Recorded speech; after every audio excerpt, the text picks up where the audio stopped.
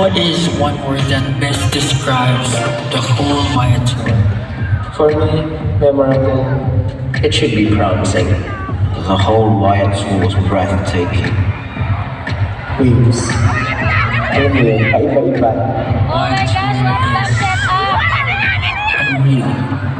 Sobrang daming nangyari, unexpected. Masasabi ko, good thing naman yung mga nangyari sa amin to iba challenges. Pero nalampasan naman namin yun as a team.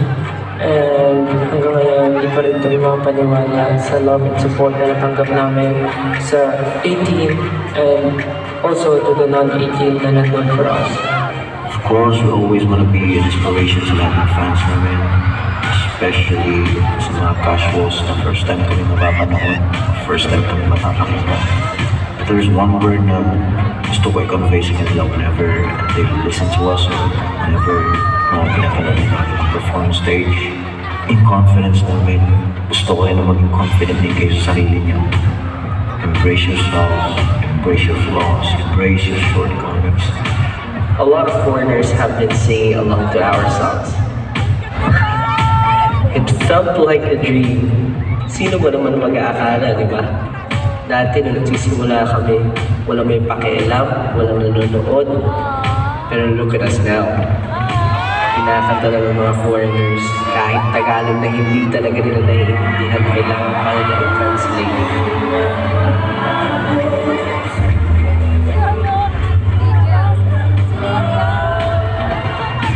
Medyo naiiyak ako kasi pag-iisipin mo sobrang taas ng goal, sobrang parang layo abutin, pero syempre magtulungan tayo.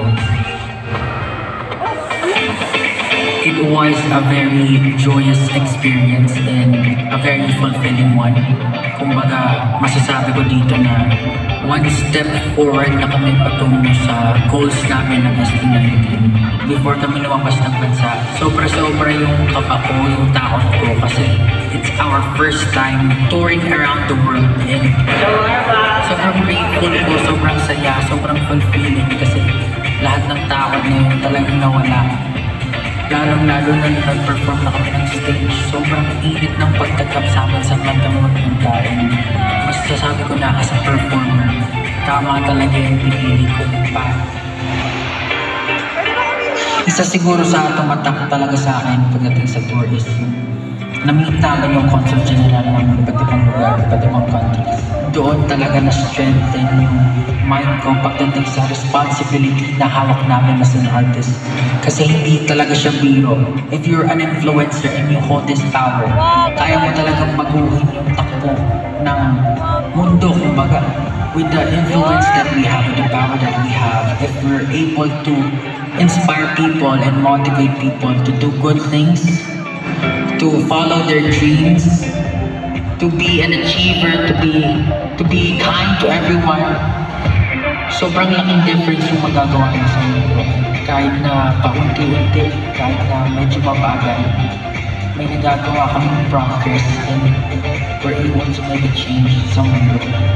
Masasabi ko rin na more than the awards that we're getting, more than the recognition that we're getting, it's knowing that we're able to touch people's lives and create a change kahit mabagal. Sobrang laki ng mundo. Iba-iba yung tao na sa kasalamuhan namin. At nakita ko doon na may iba't ibang way ng bawat isa kung paano nila gusto mangyari yung mga bagay-bagay. Lahat ng first times na doon namin yung mga experience namin. Dami kami napagdaanan. Super happy because it's so cold. The weather is giving me early Christmas celebration party up in here.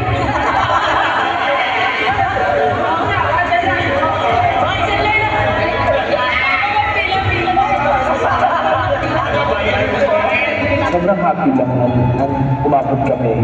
Parang yung successful, yung pinaghirapan namin. Hindi ko lang sabihin na amazing siya.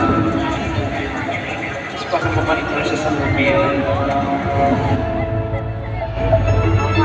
Long-term goal na gusto ko ma-achieve for the group. Una-una, maging masaya individually. Kasi pag masaya kami, sure ako mas marami kami magagawa na magagandang bagay. Music industry outside of the country, outside the Philippines, is huge. So, gusto ko i-penetrate talaga yung global scene. Gusto ko itatak yung logo ng SB19 sa global scene. And mag-create a legacy. Ang bit-bit namin pa uwi ng Pinas after the tour, syempre, yung cheers at suporta ng 18 all over the world. Pakiramdam ko, limitless na yung kaya nating achieve together. Ngayon ko naramdaman na wala nang imposible. Kung anong bit-bit namin, bukod sa maleta, bit-bit namin syempre yung experience, yung story, yung pride, kumbaga, diba? Sobrang blessed namin that we're given this opportunity, this platform talaga na ipakilala yung musikang Pilipino sa buong mundo. And I just hope na these opportunities, these milestones bring us all together and inspire us to achieve new heights. Kahit saan tayo napunta, kahit saan tayo magtungo, kahit ano pang ma-achieve natin sa buhay, only thing that we can truly call ours is home. Definitely bit-bit Ay, namin nako, yung Iplay. and pride. Taas na ko namin sabihin na we've done it. Even though sa tour namin wala kami sa Pilipinas, as long as we're together, we're always home.